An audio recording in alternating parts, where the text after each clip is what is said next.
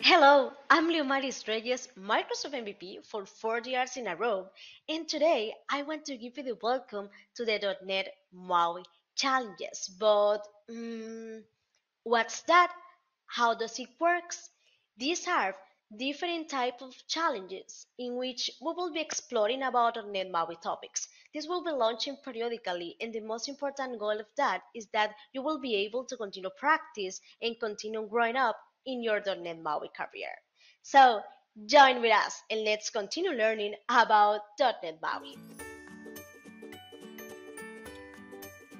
But what about the challenge structure? Each one of the challenge has exactly the same structure. This one is composed by three important points that you have to keep in mind.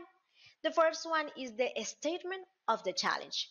You will always see an image which will be giving you a description of what the challenge expects from you. And also you will be able to see three possible options about your challenge, but you only have to select one. The second point is the solution. In each challenge, you will have the option that solves this one. It will be hidden so that I recommend you first to analyze it and then click it to see the correct answer with its respective explanation. And finally, the static resource. Once you see the correct answer, each challenge solution will be having an static resource so you can delve into it and continue studying about this topic. The challenge for today is about the Telerik DataGrid. This is a powerful control that allows you to easily visualize and edit tabular representing data in your .NET MAUI applications. The problem for today is what are the approaches that you can take to define different colors in the Telerik DataGrid? The Telerik DataGrid has a set of defined values that will allow you to establish how the column size will be used.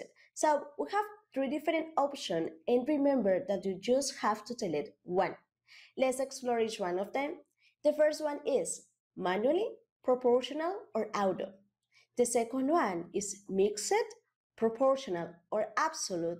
And the last one is manually, automatically, or mixed.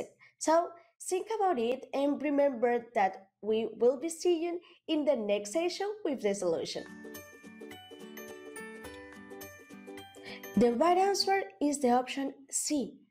The Telerik DataGrid only allows you three column types, manually, automatically, and mixed. And as its name said, manually allows you to add columns manually in the Telerik DataGrid.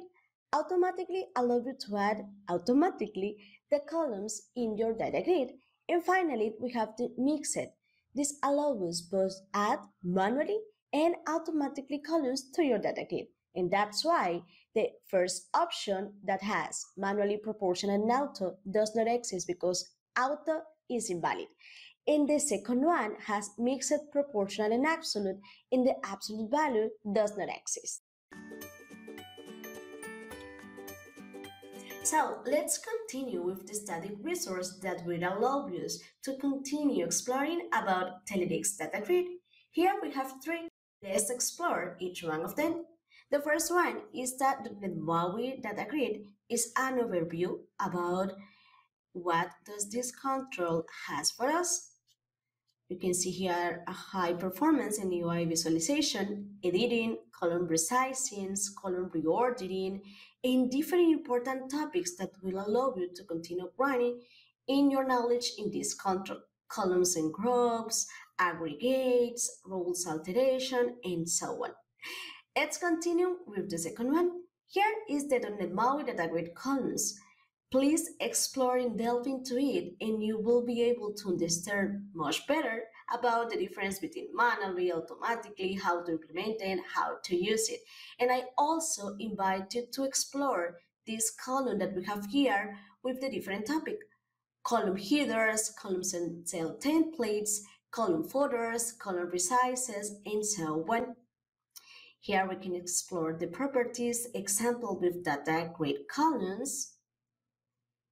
in C# or in XAML. And finally, let's continue with the .NET MAUI DataGrid overview. This is a general overview about all that you can do with this powerful and amazing control. Here we have the key features. Finally, we have the next step to implement in our .NET MAUI apps. So I hope you like it and see you in the next .NET MAUI challenge.